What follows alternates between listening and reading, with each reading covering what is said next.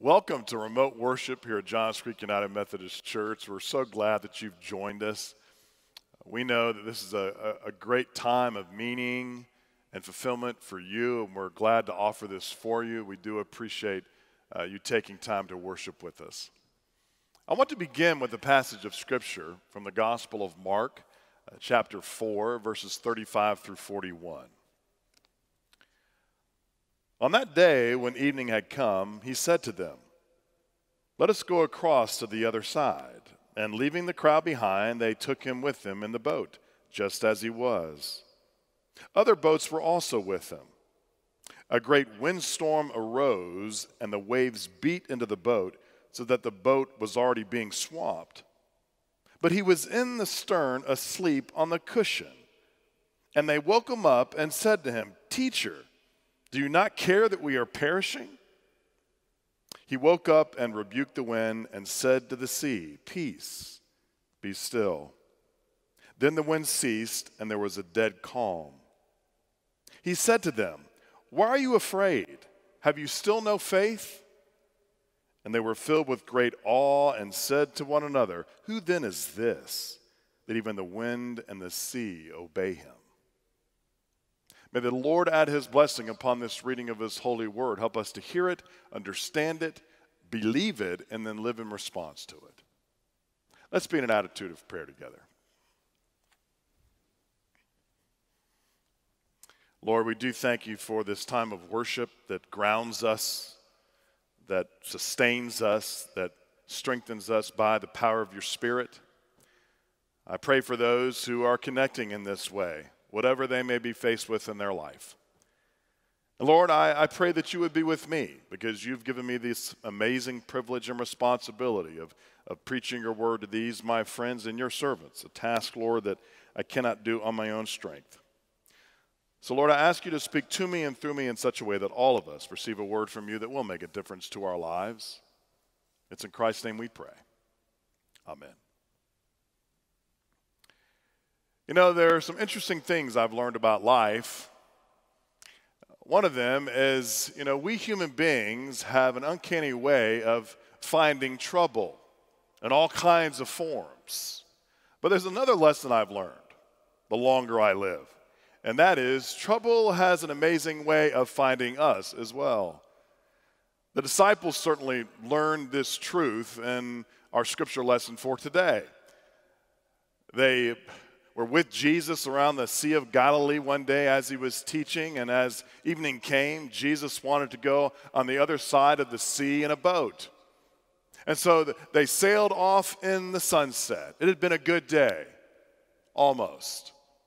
All of a sudden, a windstorm arose and threw around that boat like a toy, and the disciples were absolutely terrified. It's not uncommon for sudden windstorms to arise around the Sea of Galilee. The combination of the elements in and around the sea have a way of making way for sudden windstorms in life.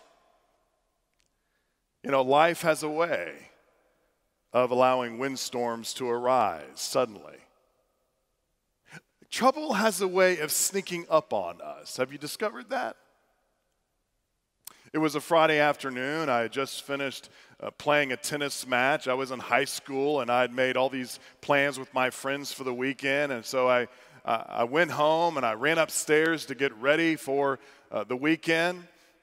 And before I could get to my room and get changed and all that, my parents called me to their room.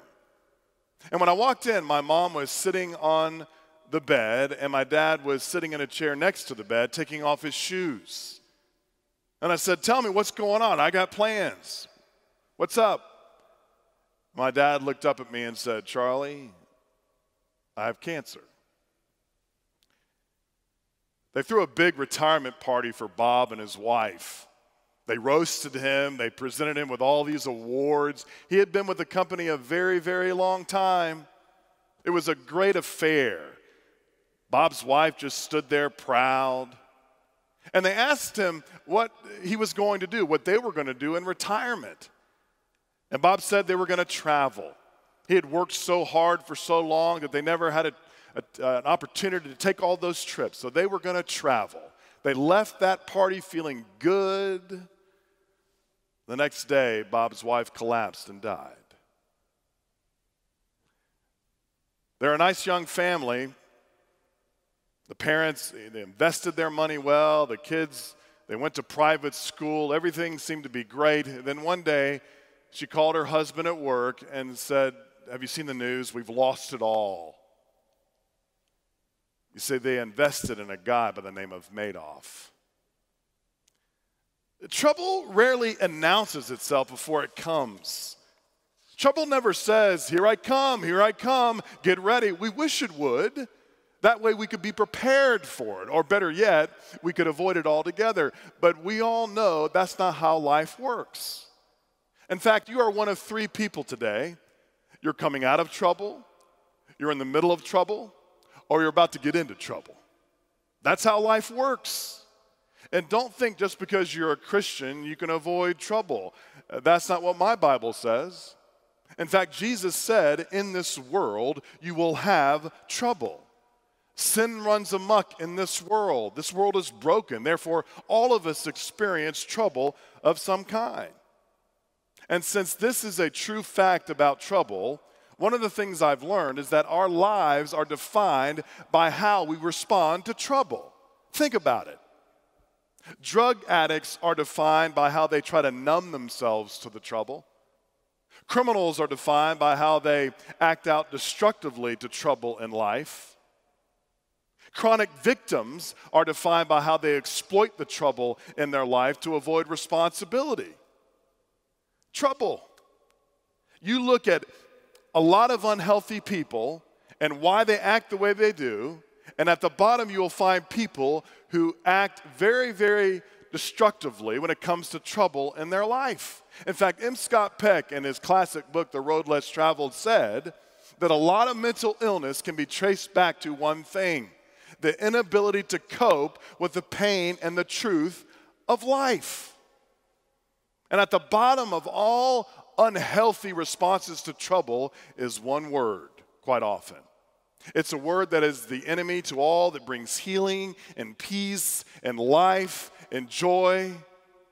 The word is panic. Panic is the feeling of being unprepared.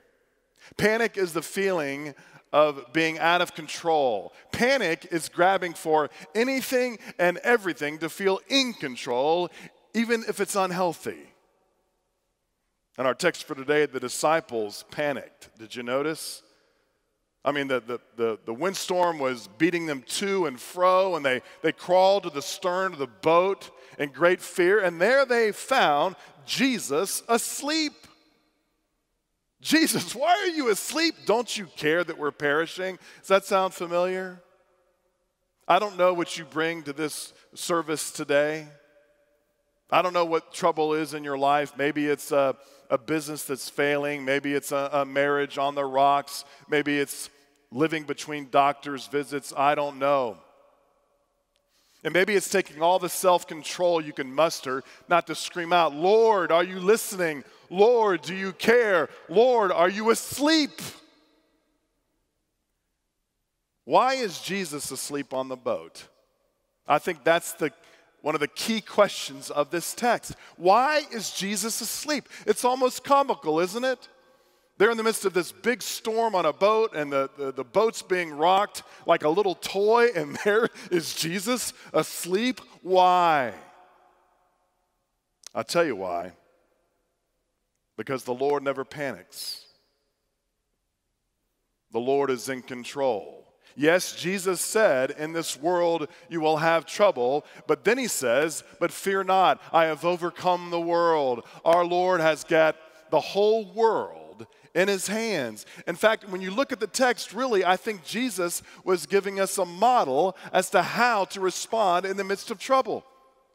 If we knew the Heavenly Father like Jesus knew the Heavenly Father, we would not panic either. And so Jesus, he stands and he calms that raging tempest. And you know what I believe with all my heart, as sure as I stand here, Jesus can do the same for you. I don't care how great your burden is today. I don't care how great your trouble is today. I don't care how dark your life may seem today. Jesus Christ can calm the raging tempest inside you. All it requires is one thing. I know people who have this one thing. I've seen it. I saw it one time when I went to visit a lady in her mid-40s in the hospital who was dying of breast cancer. As I walked in, I couldn't believe my eyes. Her friends were throwing her a birthday party. There was a big cake beside her hospital bed. She had a pink party hat on, and they were listening to Kool and the Gang. Celebrate good times. And I'm looking at this scene going, this is not appropriate. This doesn't seem right. And then I realized it was appropriate because I saw her face. She had it. I remember seeing it in a parishioner in another church I served just about every Sunday. He was a man who lived with chronic pain. The pain he lived with in his life was almost unbearable. But there he was in the front pew every Sunday. And as he stood up to sing a hymn, I would see his hands clench that pew and his knuckles go white. He had it. My dad had it. I would often see it on his face when we would be at meals around the table and he would pray and I would open one eye to look at him and I would look at his face as he prayed. Oh, he had it. John Wesley had it. It's what he found at Aldersgate, and it made all the difference in the world. Moses had it. Abraham had it. Noah had it. David had it. Many of you in this wonderful church have it, and it inspires me. What is it? Well, it's in the text. Jesus demonstrates it. It's faith. You see, Christians are not perfect. Christians are not people who have it all together. Christians are not people who have all the theological answers to all the theological questions. Christians are not people who are better than others. You know what Christians are? Who Christians are? They are people who have learned that Jesus can be trusted. Jesus can be trusted in the midst of a storm. Jesus can be trusted to take whatever trouble you find in life and transforming it into something good. Jesus can be trusted to never leave you or forsake you. Jesus can even be trusted when you die. Jesus can be trusted. The church is a body of believers who believe that Jesus can be trusted. And if we don't believe this, we might as well be somewhere else. You might as well be on the golf course right now. You might as well be doing something else.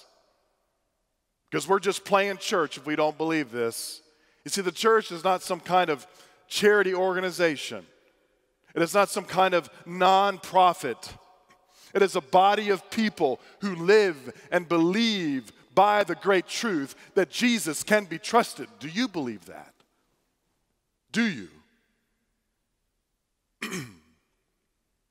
You know, I know someone who went to a doctor one time because he was at his wit's end. Life had become unbearable for him. He was in a place where he was overworked and he was away from his friends and family and he was stressed about everything and he thought he was at the end of his rope. And so in desperation, he went to see his doctor to see if his doctor could help. And he was amazed at the prescription his doctor gave him. After he examined him, his doctor looked at him and said, "I'll tell you what you need to do. 12 times a day, and right before you go to bed at night, I want you to repeat these words. Trust in the Lord with all your heart, and do not lean on your own understanding." Well, the man committed to doing it.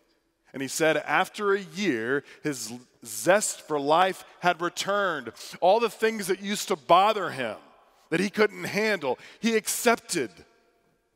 He began to trust the Lord and stopped worrying about his problems. And he discovered that when he stopped worrying about his problems and drawing strength from a power beyond himself, he was freed to do his best. Trust faith. It can transform your life. It can turn around your life. And when you have this kind of faith, you can face any storm, no matter what it is. And let me tell you, it's not just a preacher telling you this. This is found to be true through research.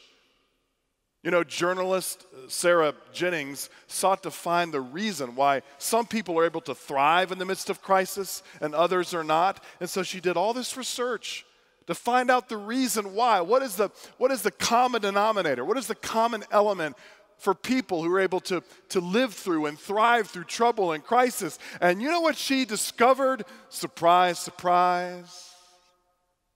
It was their faith in God. In particular, she said, those folks she found who were able to thrive in the midst of crisis and cope in the midst of trouble held on to two particular beliefs: that God would sustain them through trouble, and God would take their trouble and turn it into something good and useful and productive. But you know, here's the truth. It takes time to develop this kind of foundation. It takes time to develop this kind of trust and faith. And that is why the church, that is why your clergy, your leaders always emphasize spiritual habits, regular church attendance, Bible study, prayer. Because we're trying to make sure your life is built on a solid foundation. So when those winds come, and those storms come, you have a foundation on which to stand. You know, so often people will come to me, even church members who haven't seen in a while, haven't worshiped in a while. And they'll say to me, you know, I'm sorry, Pastor Charlie, I haven't been able to worship remotely. Things have been going on. It's been a crazy time. It's been a while. But you know, I don't feel very close to God right now. Is there any wonder? And strangers will even come to me. And they'll want a crash course in spirituality. They want a crash course in a faith in Jesus Christ in 15 minutes. They want a foundation to be built in their life in just a couple minutes. And it can't be done that way. It takes time to develop. It takes time to develop that foundation. In fact, Jesus would say it in Matthew 7, therefore everyone who hears these words of mine and puts them into practice is like a wise man who built his house on the rock. The rain came down and the streams rose and the winds blew and beat against that house, yet it did not fall. Why? Because it had been its foundation on the rock. But everyone who hears these words of mine and does not put them into practice is like a foolish man who built his house on sand. The rain came down and the streams rose and the winds blew and beat against that house, and it fell with a great crash. Here's the truth. As you face whatever trouble you will face in life, what kind of foundation is your life built upon? And parents, what kind of a foundation are you building for your children? What kind of example are you setting? Is faith and church a priority? Do you exemplify that priority? Whether or not we're in a building, even if it's turning on a remote service, even if it's gathering together in your living room during COVID and having a Bible study. The church is not a building. We are the church. As you serve people, as you gather for Bible study, as you worship in your own living room, there is the church.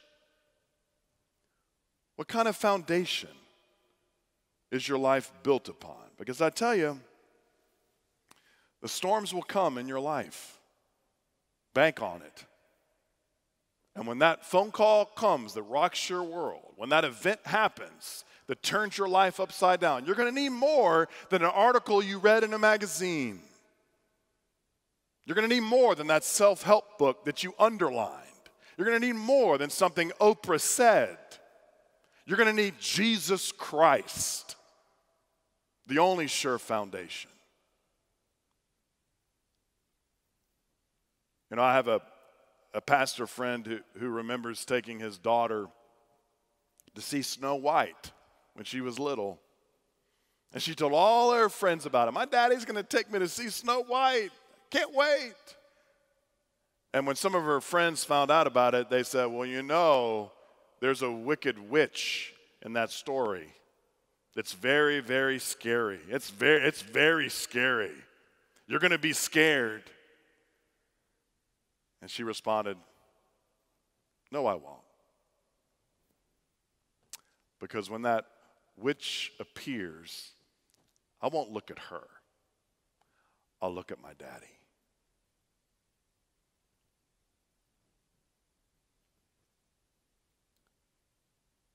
When you look at this world, when you face trouble, you're not going to find anything that's going to sustain you and help you.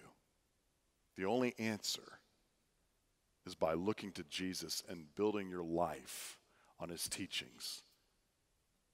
The only answer is being sure that relationship you have with Jesus is guarding your life, is giving you that foundation that you need.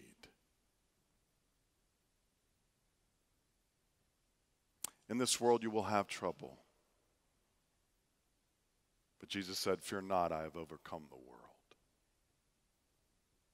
Do you want that foundation in your life when you face trouble? I invite you to pray this prayer with me.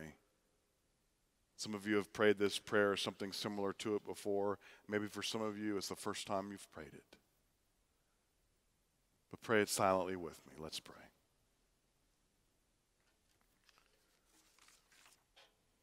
Lord Jesus, I give my life and my troubles over to you. Forgive me of my sins and fill me with your Holy Spirit. Give me the courage and the strength to face the storms of my life. Calm the raging tempest inside me. Teach me, Lord, once again, that you're the only sure foundation. And it's only by building my life on you that I can stand. It's in Christ's name we pray. Amen.